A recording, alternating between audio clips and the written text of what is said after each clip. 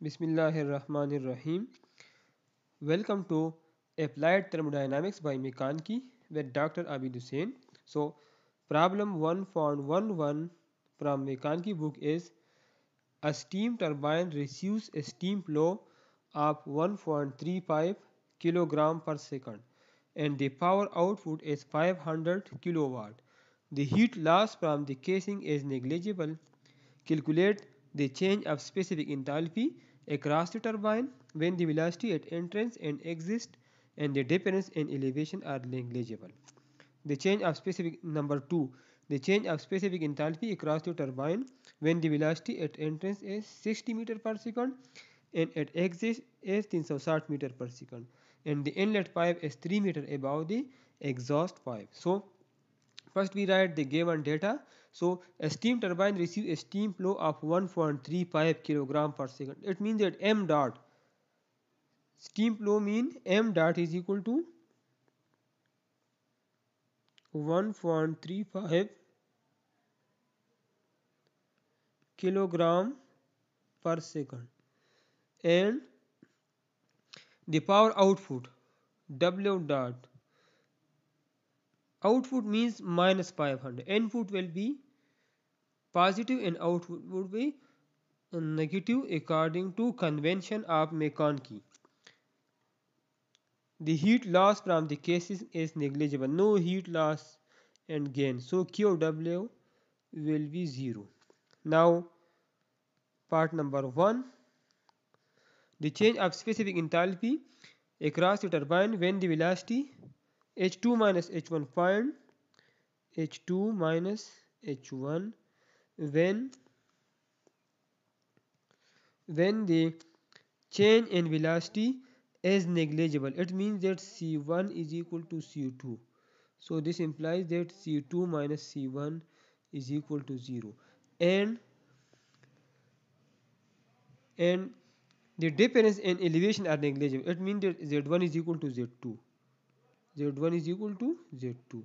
So this implies that Z2 minus Z1 is equal to 0. And in part number 2, H2 minus H1, find H2 minus H1 when the change of specific across the turbine when the velocity at entrance is 60 meter per second, C1 is equal to 60 meter per second and at exit is 360. Velocity at exit is equal to 360 meter per second and the inlet pipe is 3 meter above the exhaust pipe. It means that inlet is above. So it means that if Z2 is equal to x meter, it means that Z1 will be x plus 3 meter because inlet is 3 meter above the exit or exhaust. So Z2 minus Z1 is equal to Z2 minus Z1 x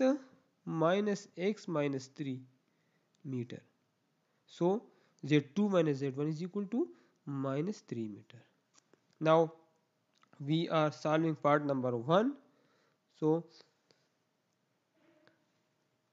according to steady flow equation,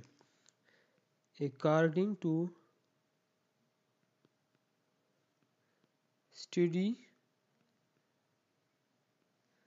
flow equation, m dot into h1 plus c1 square by 2 plus z1g plus q dot plus m dot is equal to plus w dot power plus w dot is equal to m dot h2 plus c2 square divided by 2 plus z2g. This is steady flow equation. Now we rearrange this equation. So q dot plus w dot is equal to, we can write this term to the right side. So and m dot will be common from both. So m dot h2 minus h1 plus 1 over 2 c2 square minus c1 square plus z1 minus z2 into g. So q dot is equal to 0. So this term will be equal to 0. So and W dot, the value of W dot is minus 500 kilowatt power output. Negative sign means power is output is equal to M dot. The value of M dot is 1.35 kilogram per second, and we have to find H2 minus H1 plus C2 square. C2 and C1 is same, so difference will be 0. Z1 is Z2 is same, so difference will be 0. So these two terms are 0, and to find H2 minus H1 we have to divide both sides by 1.35. So minus 500 kilo mean 10 power 3, or we can write this is kilo, and watt is equal to joule per second divided by 1.35 kilogram per second. So second will be cancelled with second, and unit will be kilojoule per kg. So H2 minus H1 is equal to H2 minus H1 is equal to minus 500 divided by 1.35 is equal to minus 370 kilogram per kilojoule per kg. Negative sign mean that enthalpy is decreases. Enthalpy decreases. Now part number 2. In part number 2 we also have to find H2 minus H1. So this equation is Q dot is 0, and this I start from this equation. W dot is equal to M dot. Already simplify this equation. W dot is equal to M dot. W dot is equal to M dot H2 minus H1 plus 1 over 2 C2 square minus C1 square plus Z1 minus Z2 into G. So W dot is equal to minus 500 kilowatt. M dot is equal to 1.35 kilogram per second, and we have to find H2 minus H1 plus 1 over 2 C2 square. C2 is equal to 360 meter per second whole square. C1 is 60, so 60 meter per second whole square plus Z1 minus Z2 is equal to 3 minus 3 meter, and the value of G is 9.8 meter per square second. Now minus 500 kilowatt is equal to 1.35 kilogram per second, or divide this by 1.35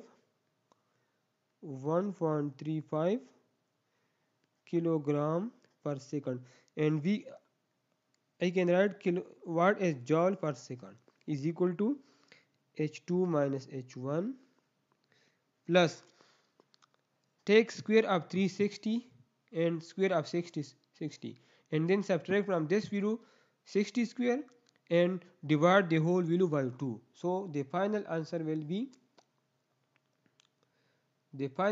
from this will be 63,000 meter square per second square. Similarly, simplify this value 3 multiplied by 9.8, so this will be equal to minus 29.8 meter square per second square, and I can write this meter per second is equal to joule per second, because meter square per second square and joule per second are equal. and this I can prove this joule per second is equal to meter square per second square. So joule is equal to Newton meter per second. Newton is equal to kilogram meter per square second. Kilogram meter per second square, and here this is meter.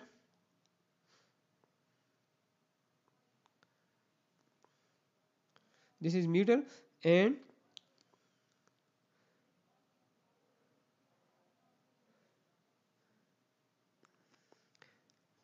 kilogram meter per second square.